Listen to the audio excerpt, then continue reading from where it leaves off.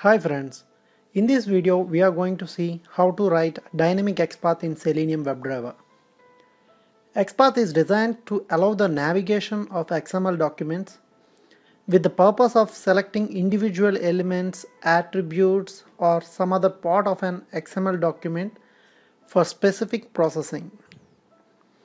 Actually, XPath produces reliable locators, but in performance wise it is slower compared to the CSS selector, especially in Internet Explorer driver.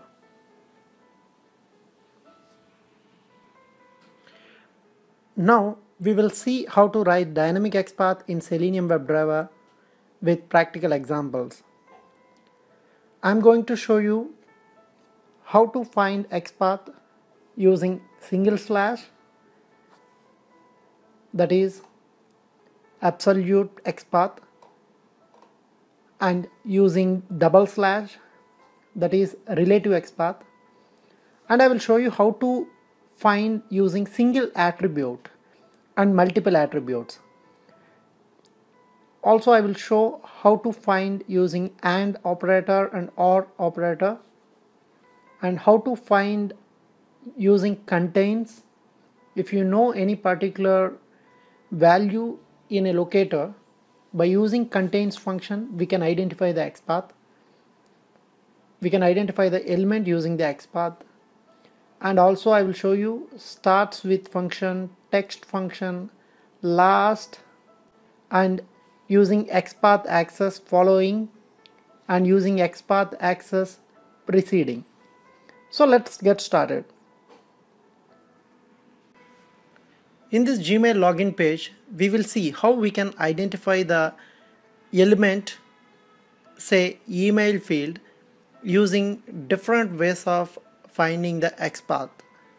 First we will see by using single slash, that is absolute XPath. Open the Firebug and locate the element email field. You can see the absolute XPath here. It starts from the HTML tag till input tag. It starts from HTML tag till input tag.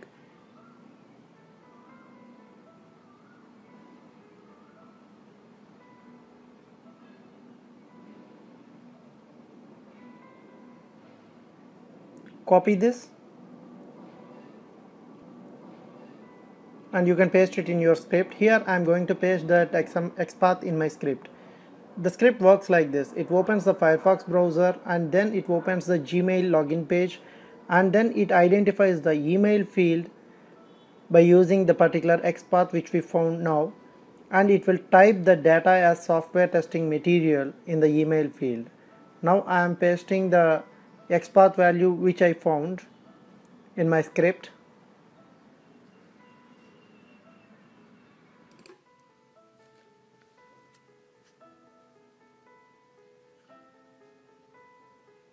Now I will execute this script and we will see how it works, whether it identified the element or not. Click on the run button. See, the script is started. And the Firefox browser opened and it navigated to the Gmail login page, and the text we have passed as software testing material is entered in the email field. Here you can see clearly the software testing material in the email field, which means by using the absolute XPath we have successfully identified the element. Now let's see how we can identify using relative XPath by using double slash. Locate the element by using the Firebug. You can see the value as double slash at the rate of ID is equals to email. I'm copying the XPath and I will place it in our script.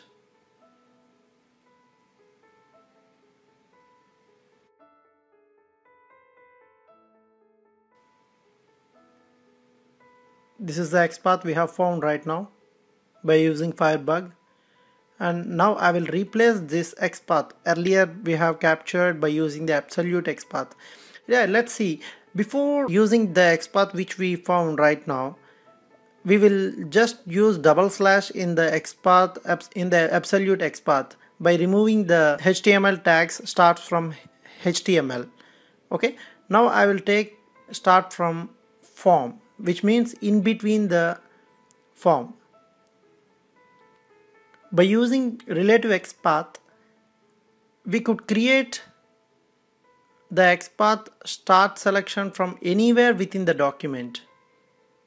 It will search in a whole page for the preceding string. Here our string is form. Let's execute the script and we will see whether we could find the element on the Gmail login page or not by using relative XPath. Firefox browser opened and it navigated to the Gmail. Yeah, it successfully identified the element by using the double slash, that is relative XPath. You can see software testing material text on the email field on the Gmail login page. Close the browser and we will take this XPath which we got by using Firebug tool, and I am replacing the earlier XPath from the script. Here I took attribute value as ID and attribute name as ID and attribute value as email. This is also starts with double slash star in the open brackets at ID. Let me execute this.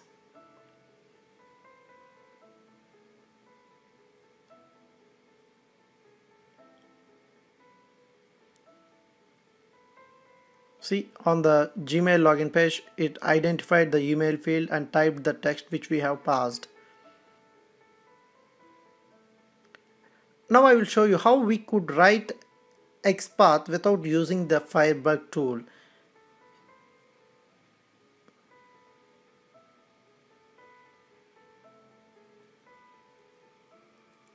Go to the Gmail login page.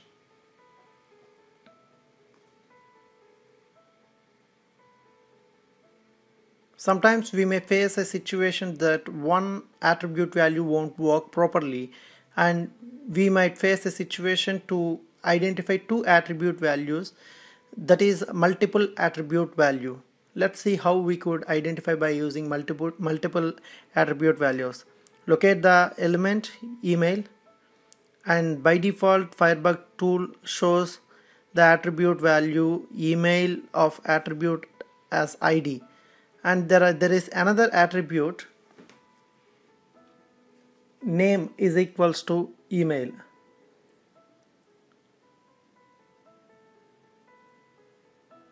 Now I will take the second attribute as @ name is equals to email.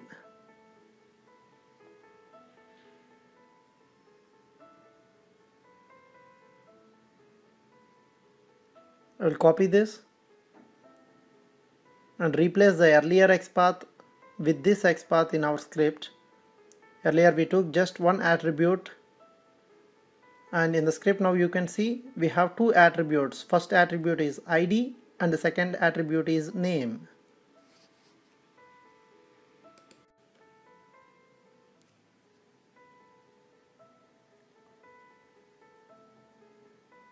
Let's execute the script.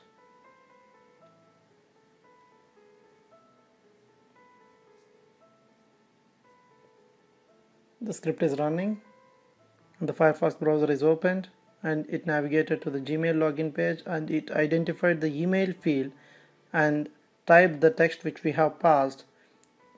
Close the browser, which means we have successfully identified by using the multiple attribute.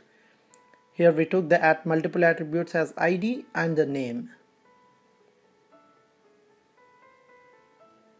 We could identify the element by using the multiple attribute with operators like and or. Sometimes we need to identify the element by using two attributes, and sometimes one attribute might fail and second attribute might work. That in those cases we could take or condition. So let me remove the open bracket of close bracket of first attribute and the open bracket of the second attribute and replace this with AND operator.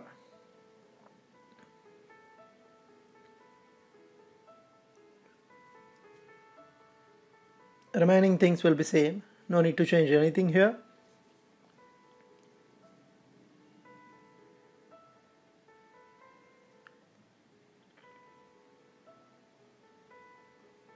We could replace AND with OR, which means either of the attribute passed, our script will pass, which means it will identify the element which we intended to identify. Now I am using AND. Execute the script. The script is running now.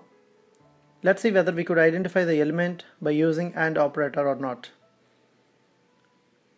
On the Firefox browser, you could see that it identified the element and typed the text which we have passed. Close the browser and the replace AND with OR and execute the script.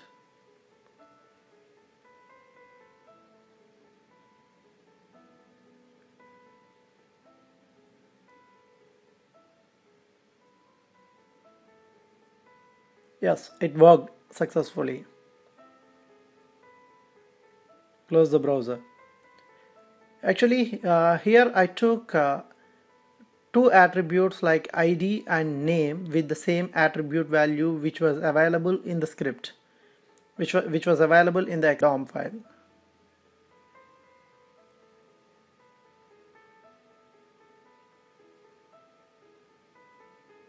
Let's move on to the other functions like contains, starts with. First we will see contains and the syntax of the contains function. /* in the brackets you can type contains and in the open parenthesis at attribute name, comma, in the single quotes attribute value.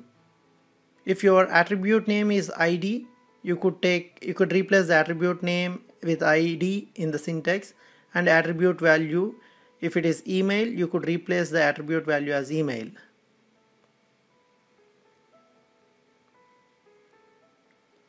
Just I am modifying based upon our syntax. Open parenthesis at ID, comma, in the single quotes email, and close parenthesis and close bracket and remove the remaining things. Mainly the contains function we use when we are familiar with some part of the attribute value of an element. Here we know the attribute value as email.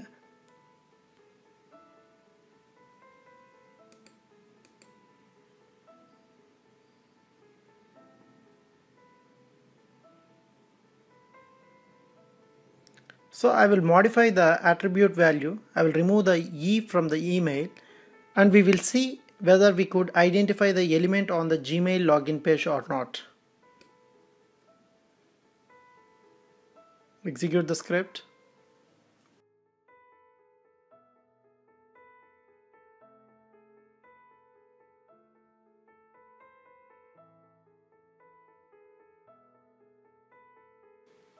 We could see the text software testing material in the email field, which means we identified the element. Close the browser. By using the contains function, even though the attribute value we took partially, it worked successfully. I'm replacing the contains function with starts with function.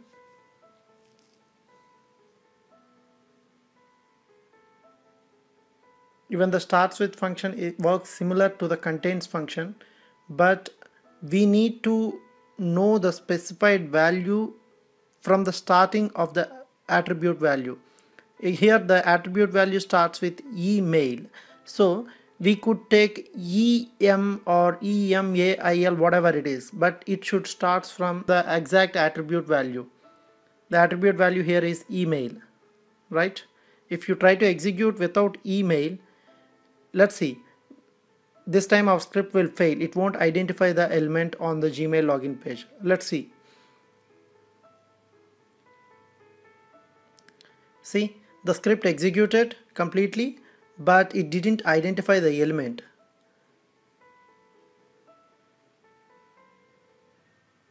So now I am modifying the attribute value as email. Let me remove AIL. Just I am giving EM and executing the script.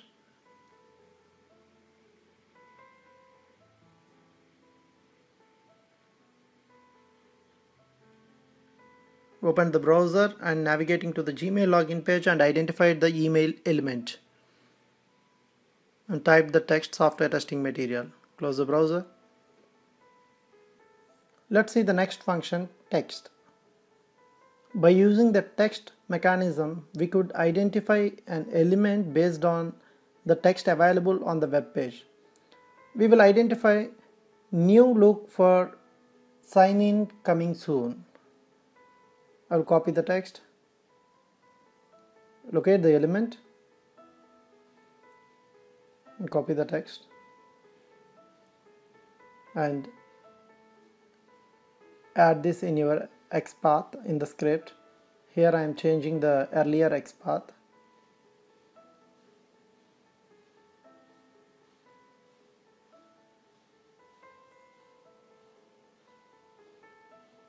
I am taking the syntax related to the text function .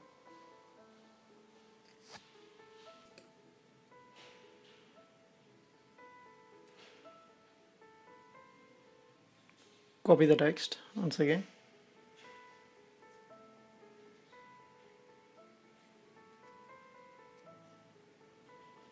Let's see the syntax of text function. /* in the open bracket, text, open the parenthesis, is equals to whatever the text related to your attribute. You can pass the text value here. So the same way I will change the XPath based on the text function syntax. Text parenthesis is equals to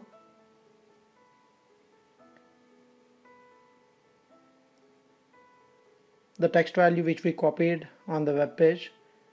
Place it here.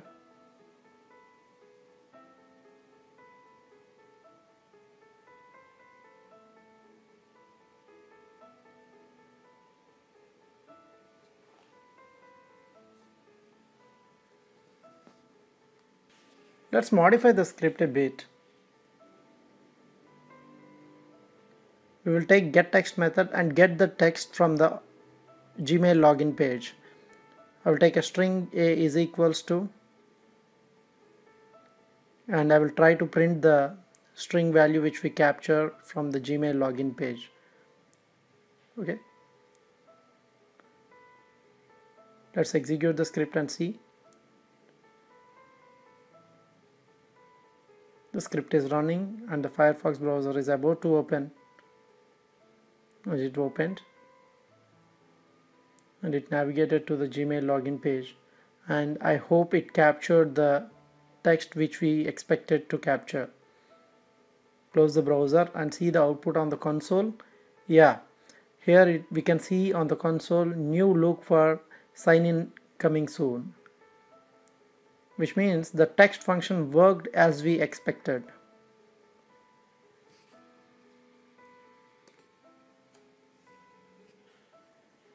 Let's move on to the another function, last.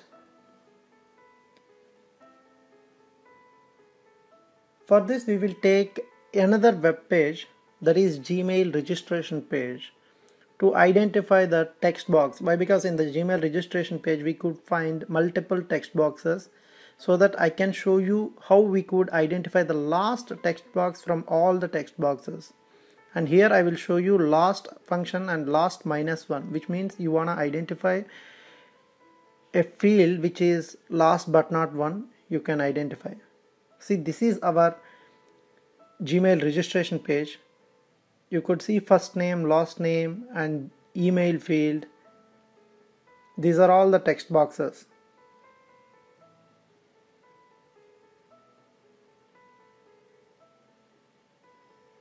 Open the Firebug and locate an element.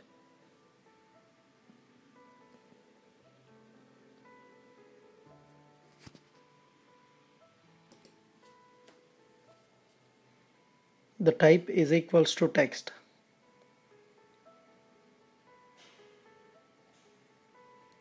For the second field, last name, the type is equals to text. Minimize the browser and modify the XPath in the script.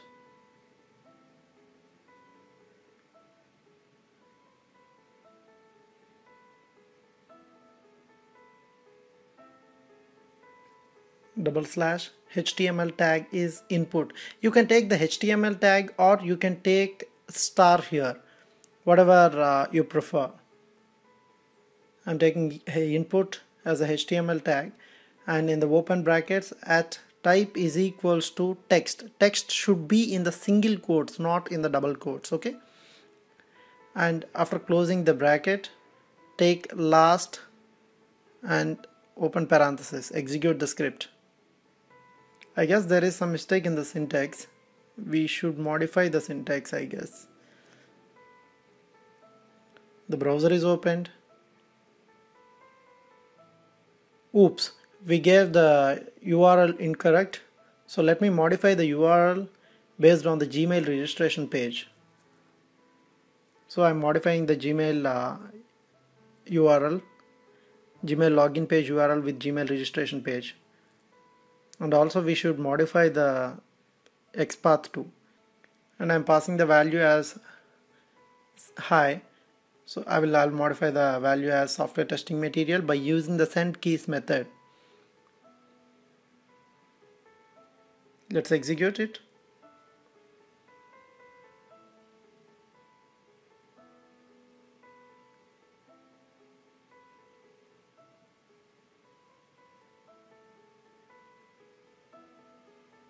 See, you can see the text on the last text field as software testing material. As per the last function, we took the attribute as type and the attribute value as text.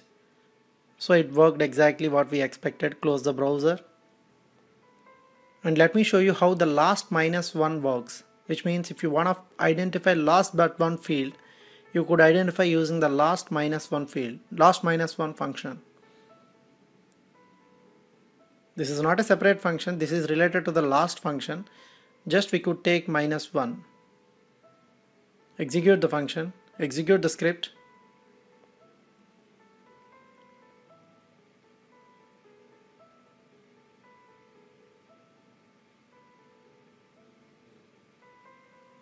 Earlier the text which we have passed was typed in the last field like email address. Now it entered in the year field.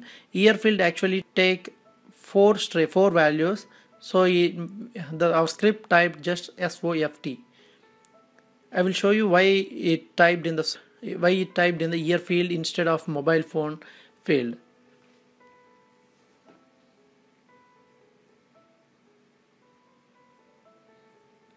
Locate the element mobile phone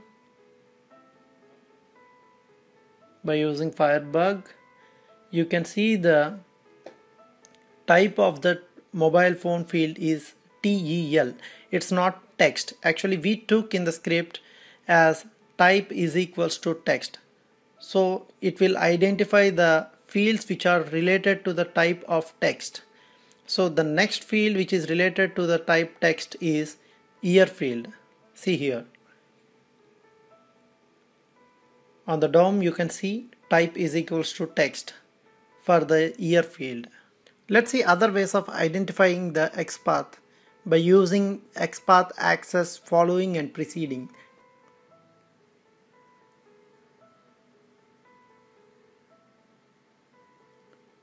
Yeah, this is the syntax for the XPath access of following and preceding. It starts with // star attribute name, attribute value, / following, colon, and the HTML tag in the brackets at attribute name is equals to attribute value. The preceding also works the same way like following, just you need to replace the following with preceding. Let's see the practical example how it works. Even this time I will use the same page, Gmail registration page, and I will take the first name field and the second name field to identify. By using the following, we could take one field as a reference field and we could identify the fields related to that particular field. If I take the first name as our reference field and if I use following XPath access, we could identify the next field like last name. And if I take last name field as a reference and use preceding XPath access, we could identify the first name field. Let's minimize the browser and we will modify the XPath by using the syntax.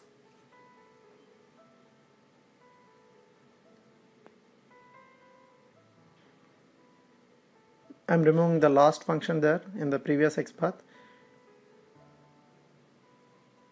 And you could take input or star, whatever you like. It is just a HTML tag after the double slash, and I'm modifying it. See, locate the element first name and see the attribute names and attribute values of the first name.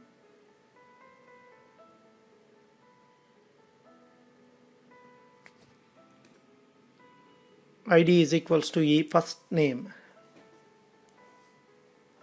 and for the last name, ID is equals to last name. So let's modify the script based on the elements attribute. Here I am changing it as first name, and I will take double slash following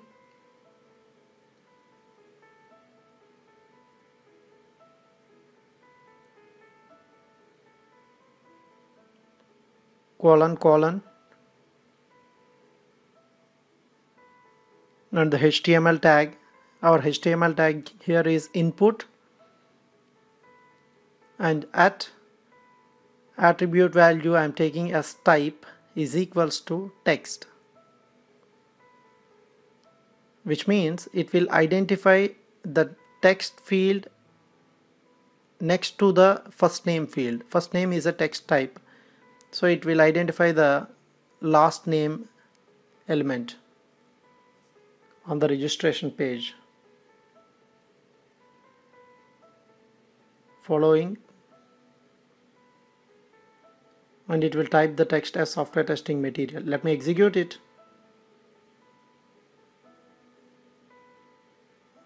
Let's see whether it identified exactly or not, which means it should identify last name field on the registration page, and it should type the text. Yeah, it worked as we have expected. Close the browser, and let's modify the XPath by using preceding in the place of following, and remaining thing will be same. No need to modify anything other than first name as a last name. Why? Because we are taking the reference as a last name field and we are about to identify the first name field.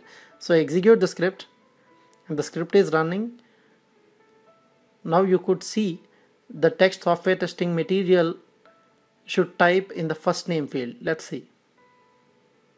Yes, it worked exactly what we have expected. This is the way the following and preceding XPath access works.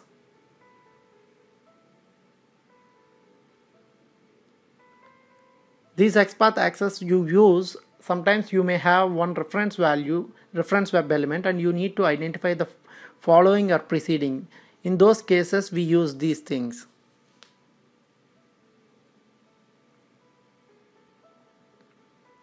Hope you guys understand very clearly. In case if you guys have any issues or any questions, please comment below and I will try to reply as soon as possible. Thank you guys.